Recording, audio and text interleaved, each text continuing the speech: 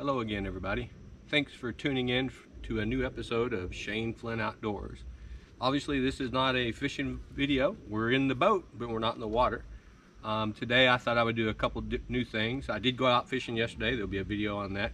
Caught a few fish. But today, we're going to do an unboxing from a good friend and fan that sent me a box in with some tackle. Hadn't been opened yet, so I'm gonna unbox it right here on for the first time in front of everybody. And also I want to talk about some of the techniques that I've been using the last few weeks. It's caught a lot of bass, show you how I've got them rigged, and then show you one of the new rigs that I'm going to start fishing here. Summer is set in and it's getting hot and the fish are starting to drive down deep and be in different zones that'll target bass in deep water. So we'll go over a couple of those techniques, at least one of the new techniques that I'm going to be talking about, and then show the one lure and technique that I've been using that's been very successful. But first, I want to start off with unboxing the box that got sent in to me. This was sent in to me by a dear friend. I've known this individual. His name's David Coleman. And David and I met each other in the United States Air Force in 1990. 1991, we were both airmen together at Altus Air Force Base, and we were suite mates. Our dorm rooms were next to each other, and we shared a common bathroom for, I guess, it was a couple of years, year and a half. And Dave and I went fishing quite a bit, and we kept in touch. We're both retired now from the Air Force, and we still stay in touch. And we're going to get a fishing trip together sometime soon in the very near future. He is the only individual that I can recall that has dug treble hooks out of my scalp. We were out fishing one day, and we had let's call him an amateur fisherman, if you will, put the old Rapala stick bait into my head before we even really got fishing. It's like his first cast, 3 hooks in my head, and David got them out of my scalp. Actually, he saved me because I deployed to the Middle East the following day, so I didn't have to go to NIF and not fly out. So anyways, short story. But hey, let's go ahead and do the unboxing. Again, David, thanks for sending this out. We're doing it live here right now for the first time. I do not have any idea what's in there. Dave just said I'm going to send you a box with some tackle in it, and what we'll do is we'll go through it. Wow! And did he ever send a box with some tackle in it? So I'm just going to take this stuff out one by one. First thing he sent me, Z-Man chatterbait. Man, I love me a Z-Man chatterbait, and it's in a very good color for me. It's in a green shad. That's called green pumpkin shad. Really good color here in Virginia. So, see what else. Actually, he sent me one in silver and one with a gold blade. So 2 chatterbaits. Thanks, David. Taylor Man's swim jig. Man, I love me a swim jig, and it's a rattling swim jig. So, Taylor Man swim jig, custom lures. So nice. Green pumpkin seismic toad. Earth-shattering action. I bet I'll get some action out of that right there in the coming weeks and months. The Super Swimmer Sexy Shad. Really nice. I know I'll get some use out of that. Probably on the rig that I'm going to show you guys here later. You'll probably see that thrown real soon.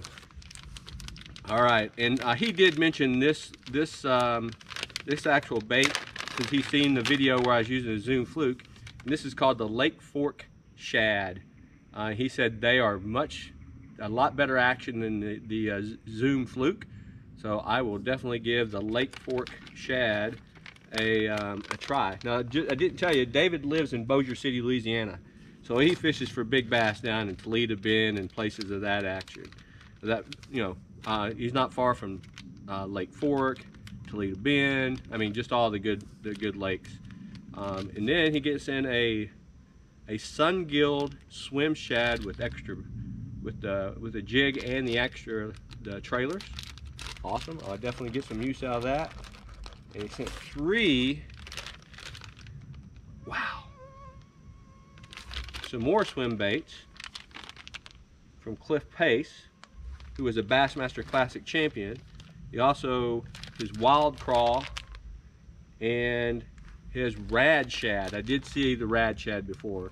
This looks like a really good bait. I'm gonna open that up. Definitely a different looking bait. Definitely use that as well. Man, he's in a lot of stuff. Thanks, Dave. Again, V&M June bug creature bait. Man, can't go wrong with this right here. I've used this in the past. It's a really good lure, and it's really similar to what I'm going to show you guys that I was using today, or using the last few weeks, just a different brand. The Kevin Van Dam swimming shad. Really good lure there. Definitely get some use out of that. Oh, that was another one of the Lake Fork swim baits. The Little Dipper. Wow. This looks like a great bait here too. This is another swim shad. Look at that color. That is definitely a different kind of bait. Probably going to get good action. I'll put that. That is the exact color. Probably not the same brand name color. It's called Houdini, this color. But that's the same color combination that I was using yesterday catching fish on, but only in the Kitech version. So just a different color there. This one's called the California 20, different color. Another sassy shad. The Rage Tail. I have definitely caught some fish on Rage Tail in the past, so thank you, David. This is the Rage Menace. Really good bait as well. Oh man. Another Lake Fork swim. Wow. So not one, not two, three. Gosh, it's a really good color chatterbait here. 4, 5. Did I get that right? 1, 2, 3, 4, 5 chatterbaits. David, thank you so much. Definitely get some use out of these right here. Yeah, this color right here is a killer in the fall. Really good colors in chatterbaits. I would definitely get a good use out of those. And last thing in here, I think David knows I'm a big spinnerbait guy. So another spinnerbait, and oh wait, something in here, huh? And a reel, and it's a Shimano, which Shimano Stratic. I will definitely put this to use without a doubt, because I'm fixing to buy me another medium 7-foot medium rod that I'm going to be using, so that will save me a reel. So thank you so much, David.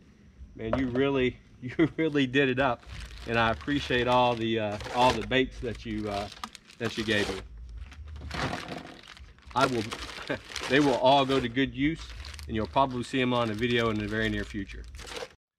All right, thanks again, Dave Coleman. I really appreciate you sending me all those lures.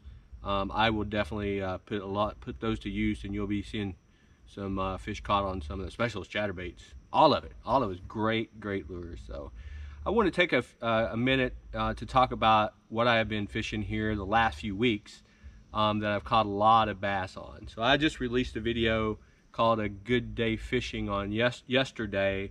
I was out on Hunting Run Reservoir, where I just caught a lot of bass. Actually, probably I'm going to say safely caught 20 bass, probably more, and actually caught catfish too, which you've seen on the video. But I had a really good day bass fishing. The day prior to that, I was on the lake and I was throwing totally different lure and did real well. It was raining. I sent that video out a couple weeks ago called A Rainy Day on the Lake, and did real well then too. But the lure that I was using, the last video that I put out was the Kitech, and the Kitech Sassy Shad 4.5 inch. I got some right here, or 4-inch Sassy Shad. I'm sorry, Easy Shiner, not Sassy Shad. The Easy Shiner by Kitech, right here. Been doing real well on this bait, and I've been using it on a Ned head rig. You can see right here, it's on a regular. I think it's a 1/4 ounce Ned head rig. I don't want to get it real, I didn't want the head to go straight down real fast, so I did a little lighter than I usually like to. So gives a lot of action. This tail is very active. You don't have to reel it fast. I mean, it's really a good action lure, the Keitech Easy Shiner. I have probably in the last 2 weeks reasonably caught 50 to 70 bass on this. And now the color does matter. I will tell you, let me tell you, once you're a successful on a lure, you go out and you buy all kinds of different colors. And I've got all kinds of different color Keitechs here. I went and bought quite a few different colors, but I'll tell you the colors that have worked for me the best. I'm going to set them out here right now. And the colors that have worked for me the best, the first day that I used was the perch color. Okay, I used the Keitech perch color and caught bass after bass after bass. Not only that, caught catfish after catfish after catfish. I think in one day, one fishing day, I caught 5 channel cat. If I'm not mistaken, it might have been 1 or 2 more or 1 or 2 less, but I'm pretty sure it was 5 channel cat. Went out the next day, caught 3 more channel cat. And I was only out 2 hours the next day. I caught them on the perch color, all the bass on the perch color. And the reason I say color matters, I ran out of this color and I went to a different color, and I didn't catch, the bite changed. I didn't get as many bites on it. Now what I went to was called the golden shad, and I will tell you the reason I bought this color is I was watching an episode on Your Next Cast, and Titus Pope was doing really good on the Keitech, and I asked him what color he was using. He said golden shad. Now he was fishing on a different lake, so I picked this color up. Didn't work as well on hunting run. I think the dark back on the bait made a huge difference. The water was ultra clear the day that I caught this. I was using this lure, or using this color I should say. Now yesterday I was out, and 2 days prior, and I was using the color called Copperfield, if I'm not mistaken. Nope, I'm sorry. Mossback golden shad. No, not that one. It was Copperfield is what the color I was using. Don't have it handy here. I think I might be out. I think went through a whole package of them. Yeah, so it's called Copperfield. Here's one right here. I said, this is a used one. It's talking about the color that Dave sent me in the Sassy Shad. It's this color right here. The water was a little dingier. Something's going on in the water right now. I don't know if it's an algae bloom, but I was fishing the perch color. I switched over and got more bites. You know, people say the color doesn't matter, and I'll be the first one to tell you a lot of times color doesn't matter.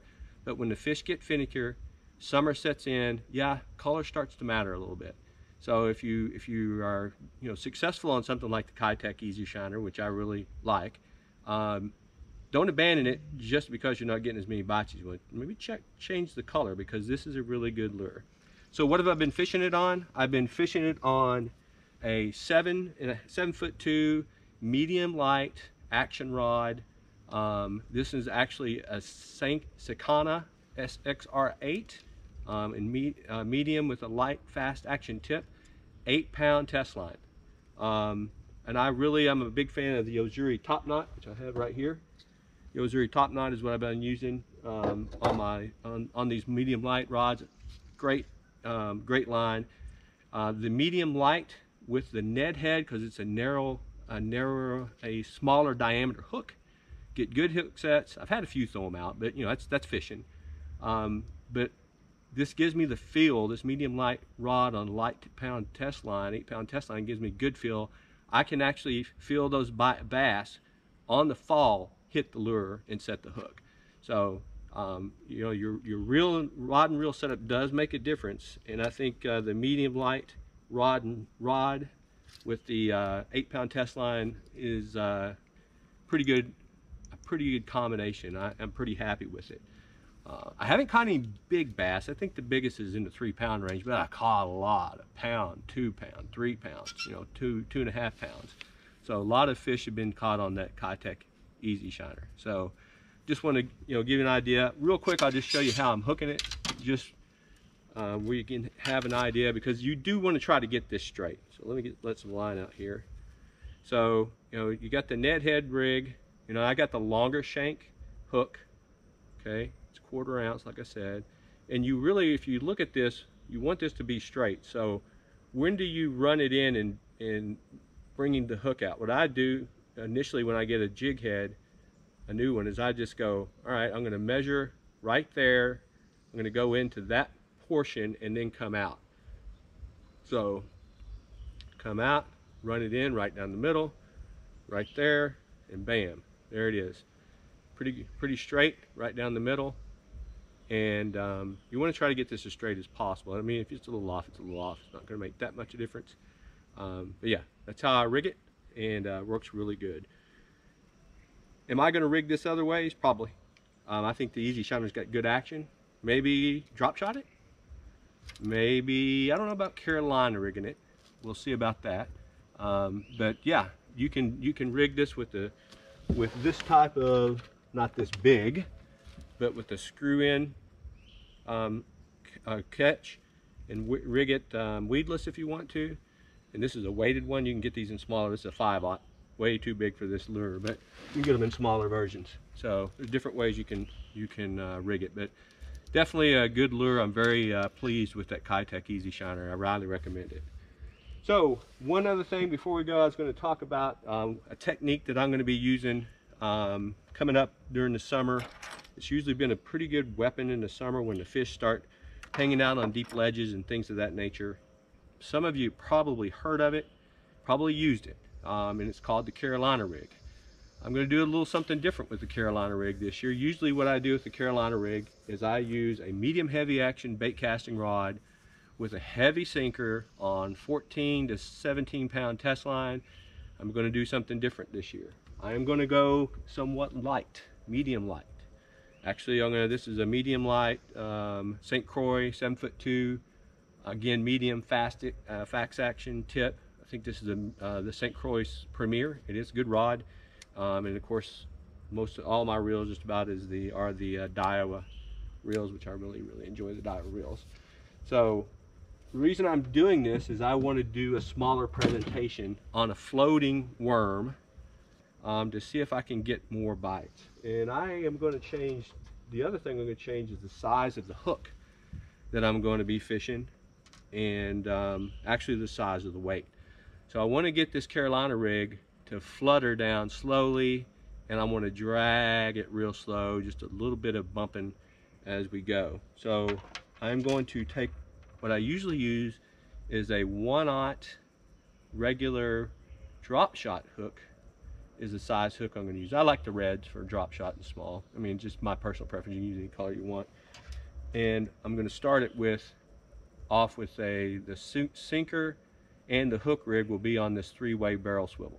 So it's a 3-way barrel swivel. Pretty easy setup. Tie it on. I use, I'm going to get my glasses on here. I like to tie a double polymer knot on all of my knots. And you might say, Shane, well, there's a lot of knots. You're right, it is a lot of knots, but I'm pretty confident on knots, and I'll just show you my knot real quick. Probably have seen the polymer. I tie what we call a double polymer. Basically, you double your line. You take it, make 1, 2, then take the loop end, run your hook, whatever it may be, through that, cinch it down, and that is a double polymer knot. Usually the difference with that and regular polymer is the single polymer, you just go wrap it once. Both good knots. I've just always tied the double polymer, something my dad always taught me. What I'm going to do is I'm going to make 2 leaders. 1 leader is going to be about 12 inches, 12 to 14 inches. And that's going to be my weight line.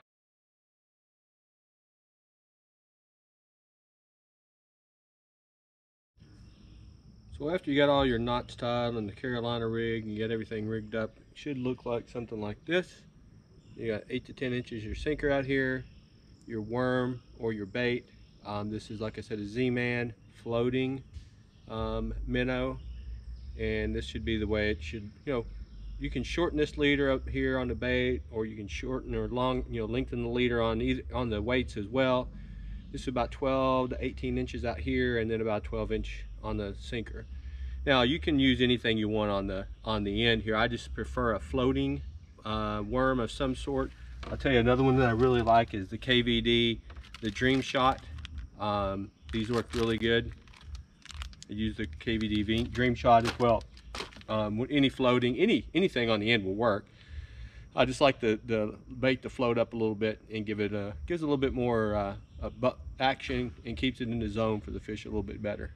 So that's just my technique for the this year's Carolina rig. Like I said, I may go to the 15 or the medium heavy action setup on a bait caster. We'll see, but I'm going to try on the medium light to see how it works out. All you can do is try it, and typically, either you're successful or not. I have a feeling we'll be pretty successful with it. Just stay tuned and you'll see we'll be fishing with it before you know it.